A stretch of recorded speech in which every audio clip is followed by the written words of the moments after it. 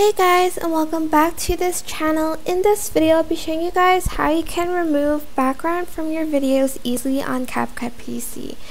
Super simple. You are just going to select your video and add it to track and make sure the background isn't too crowded and it's not it doesn't have the same color as the object.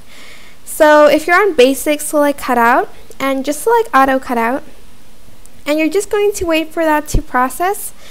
And as you can see, some of the background has been removed. As you can see, this background is removed because it's a little bit there's a lot of stuff going on.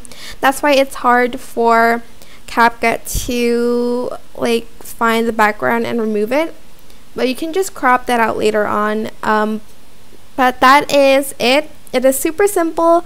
I hope this tutorial was helpful for you guys though. Don't forget to like, comment, share, and also subscribe to this channel if you haven't done that already.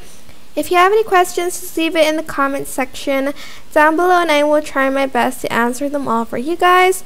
If you found this video helpful, please click the thanks button above the description box down below. Thank you so much for watching. Bye!